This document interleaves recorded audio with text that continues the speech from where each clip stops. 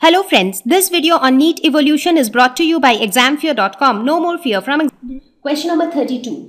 Parallelism is adaptive divergence of widely separated species, adaptive convergence of widely different species, adaptive convergence of closely related group. So parallelism is basically another name for parallel evolution. So what is parallel evolution? Now, when convergent evolution is found in closely related species, it is called parallel evolution. We have already discussed about convergent evolution. What is convergent evolution?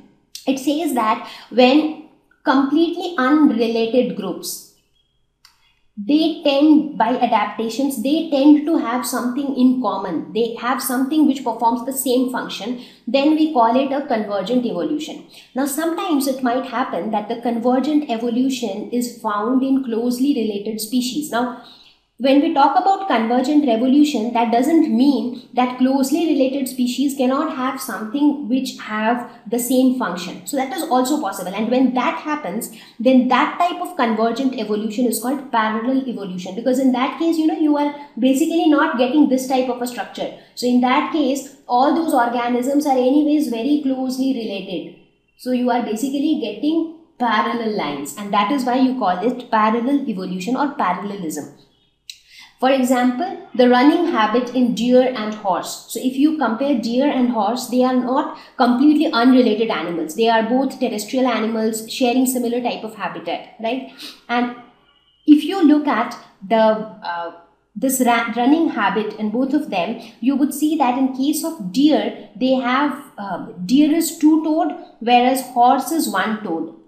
So it has two toes and horse has one toes, plus two vestigial rigid bones. So that is what they have for running. But basically the function is the same. Like whatever toes they have, one is having two toe, one is having one toe, doesn't matter. But the function is the same for both of them. In both of them, their toes are helping them to run. So this is an example of convergent evolution. Now since these two organisms are also very closely related, so this type of evolution is called parallel evolution. So which would be the correct option? It would be convergence, obviously convergence of closely related groups. Question number 33. Continuity of germplasm theory was given by. So by now we all know what was this theory. This theory told that only the traits contained in the germ cells get inherited. Nothing that is there in the somatoplasm or the protoplasm of somatic cells get inherited. They do not get passed on. So this was given by Weismann, and this theory told that the Lamarck's theory of inheritance, which said that acquired traits get inherited, that is not correct. Question number 34. Hummingbirds and hawk illustrate convergent evolution, homology, adaptive radiation, parallel evolution. Now, when you look at the evolution of hummingbirds, you would see that a map of hummingbird family shows rapid diversification from 22 million years ago. So it started with just one or two species, and then it kind of diversified to many species. So in fact, hummingbirds fall into 9 clades, and they depend on nectar-bearing flowering plants because that's their food. So these birds continue to spread into new geographic areas. So more and more species of birds as well as more and more species of that plant were formed over a period of time. So this type of diversification is an example of adaptive radiation, that is divergent evolution. So adaptive radiation is a type of divergent evolution where evolution of different species starts in a given area from a point and then it radiates to other areas and habitats. So hummingbirds and hawk, they illustrate adaptive radiation. Question 35.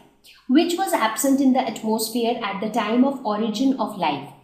So as I mentioned that during chemical evolution, the simpler molecules were formed first. So what were those simpler molecules? Hydrogen, nitrogen, water, methane, ammonia, carbon dioxide. So they were some of the first formed molecules, and because of their presence, the first primitive atmosphere was called as the reducing atmosphere. You know why? because free oxygen was not present in the atmosphere. So oxygen was absent in the atmosphere at the time of origin of life. However, if you look at the present atmosphere, the atmosphere that we have today, it has free oxygen, and that is why it is called oxidizing atmosphere. Question number 36.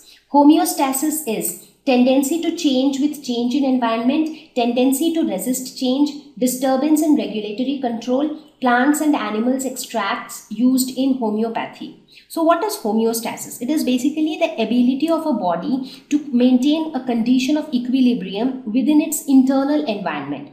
Now, have you noticed something? For example, let's take the example of our body temperature. Now, if I ask you what is our normal body temperature, so it is approximately 98.3 degrees Fahrenheit.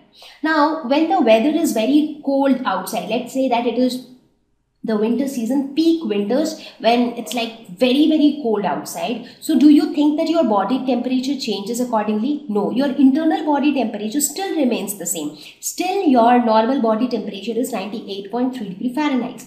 Similarly, even if it is peak summer, a hot sunny afternoon, but still your body temperature remains the same. Why? Because the body somehow regulates it in such a way that it is able to maintain a constant internal environment within the body, and this is known as homeostasis. So homeostasis is tendencies to change with environment? No, not really. If environment is changing, if the environment is becoming hot, that doesn't mean that our body temperature will become hot. So in fact, it is the tendency to resist change. We do not want to change the internal temperature. We want to maintain a condition of equilibrium within the internal environment. So that is homeostasis. Question number 37. The earliest fossil form in the phylogeny of horses is Merychippus, Mesochippus, Eohippus or Equus. So if you look at the evolution of horses, the first one was Eohippus, then was Mesohippus, then Merychippus, then Pliohippus, and finally Equus. So therefore the earliest form was Eohippus, which was also called as the down horse, and it was very small in size, almost the size of a fox.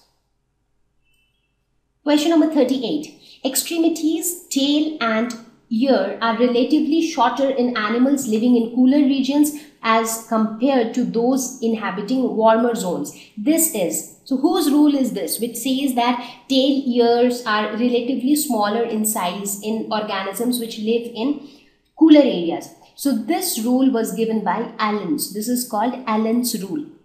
So this is the correct option.